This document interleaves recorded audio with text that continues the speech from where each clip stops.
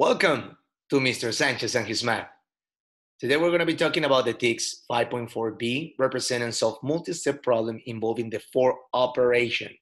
So we're going to be talking about how to use street diagrams and equations. This presentation, I'm going to give it at the end, this little slide over here, so you can take some notes. But I just want to touch base that we're going to be talking about addition problems, we're going to be talking about subtraction problems, we're going to be talking about multiplication problems, and the two different types of division problems that are partitive and quotative. So now, let's show time. For every word problem, we always need to do our annotation. So we're going to highlight the parts in yellow, we're going to highlight the values in each part in green, and we're going to highlight the total in red. Of course, we'll have to underline our question. Now, let's read. Shaniqua buys 140 small beads and 30 large beads to make bracelets. She makes 5 bracelets. She uses 13 beads on each bracelet. How many beads does Shaniqua have left? Now, I'm going to annotate. I have a total. This is the total amount of beads that she has. She makes 5 bracelets. Those are the 5 parts that I have. And she uses 13 beads on each part. Now my question is, how many beads does she has left? So now I'm going to create a street diagram. So how I'm going to create this street diagram? Remember that at the top of the street diagram goes my total and at the bottom my parts. Of course, we can have some exceptions, but this is how it usually goes. So on the top, I'm going to be writing down my 140 and 30 because they together, they're going to become my total. And now she makes 5 bracelets. I'm going to ask you a question.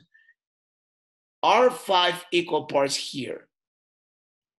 You need to be careful with this little word over here. Left. Left means that there are 5 parts and there's one more.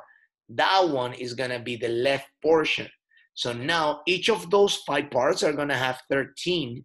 And then we're going to call the left, we're going to call it B. Why B? Is just to call it like bracelet that she has left. Now we can create the equation. B, that is what is left, is equal to 140 plus 30, that are the small bits and the large bits together, minus the 5 parts times 13, because I have 13, how many times? 5. Now I just have to start solving to find the answer for this equation. So remember that I have to do always the dependence procedure or PBNDAS, that is the order of operation procedure. So let's do first the parentheses. I'm sorry, I had the word bracket in my mind. Now let's do 140 plus 30. That's going to be equal to 170. So 170 minus 5 times 13. Am I going to solve first the subtraction? No, I'm going to solve first the multiplication. 5 times 13. That's going to be equal to, I'm going to make a tic-tac-toe. That's going to be equal to 65. So 65 is what is in total among my 5 bracelets that she's making. Now I just have to subtract 170 minus 65. That's going to be equal to 105. 105 bits left. That's it. That's my answer for this exercise. Now let's practice without solving, just representing. The cost of 3 pizzas is shared equally by 6 people. Each pizza costs $9. Each person contributes with $5. Which equation could be used to find M, the amount of money left? So M is the amount of money left. I am gonna make this a representation, a street diagram, to try to understand this word problem. So let's do it. Now, as you see over here, my total in this case are the amount of people. There are 6 people, each of them gave $5. So that means that I have a total of 6 times 5.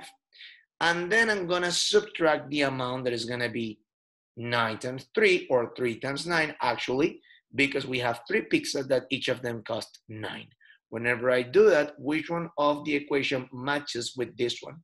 It will be the third equation. Why? Because I just have to do first 6 times 5, because I have 6 parts of 5 each, minus 3 times 9, because I have 3 parts of 9 each.